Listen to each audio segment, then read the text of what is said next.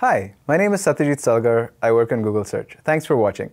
I'm going to tell you a little bit about the knowledge graph and how using schema.org markup, we, Google, and you, developers and content owners, can work together to build a better experience for people around media. But first, let's talk about why this matters.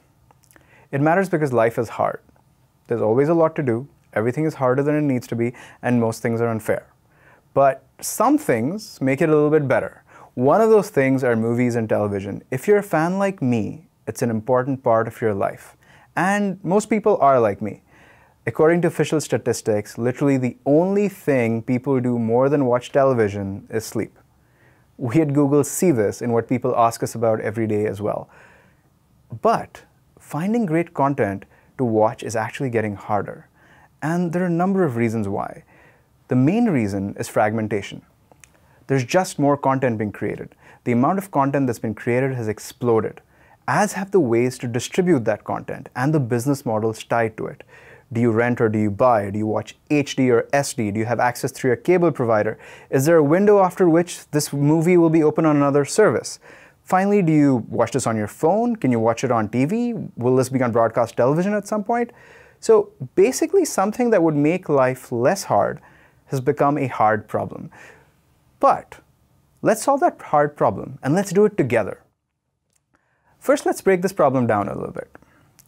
Let's talk about three things and help people solve these three. What are the various things that these people could watch? Where should they consider watching it? And why should they consider watching it? Now let's talk about the tools we have available to us to help them. In particular, let's talk about the Google Knowledge Graph. The knowledge graph maps out how 1 billion things in the real world, 1 billion things, people, places, and things are connected to each other. Having this data in a structured form lets us do some really powerful things with it.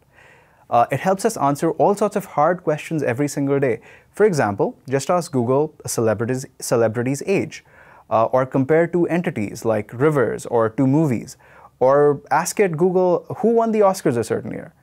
Today we answer questions like a movie's running time, its cost, and so much more. We can answer some really hard questions as well. For example, how many degrees of separation is your favorite actor from Kevin Bacon? Or what movies have two actors you've heard about been in together? Just try this out. Now let's go back and tackle those questions we wanted to answer. Starting with helping you decide what to watch. Try searching for action movies, or even movies about basketball on an Android phone. You'll see an entry point into a rich, immersive experience. You can browse a list of movies, click through to learn more about one you like, learn everything about it, as well as check out a magically organized list of recommended similar movies. We think this experience of organized knowledge panels will help you explore movies and TV shows you'd never heard about, and make it a lot more fun.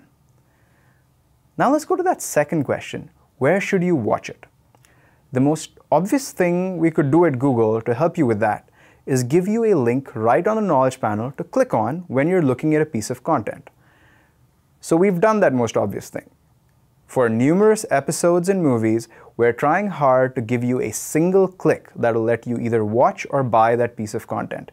We want to partner with you to make sure we let people watch every single piece of content ever created with a single click.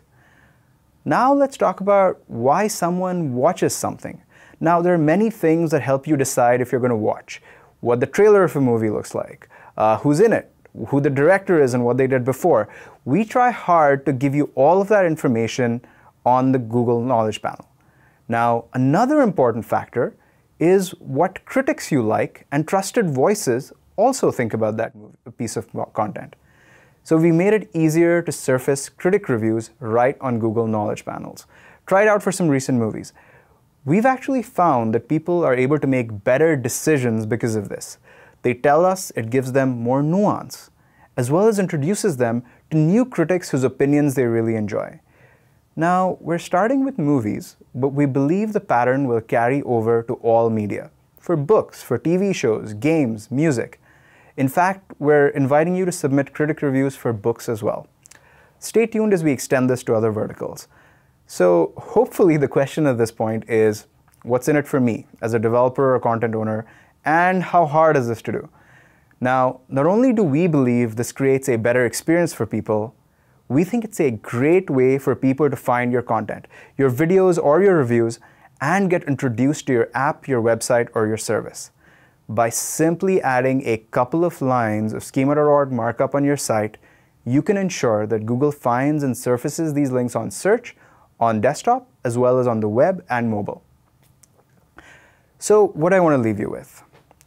We're expanding beyond our set of initial partners. Join us. It's easy to do, and it's a great way to help people find your app or service. Check out developers.google.com to learn more.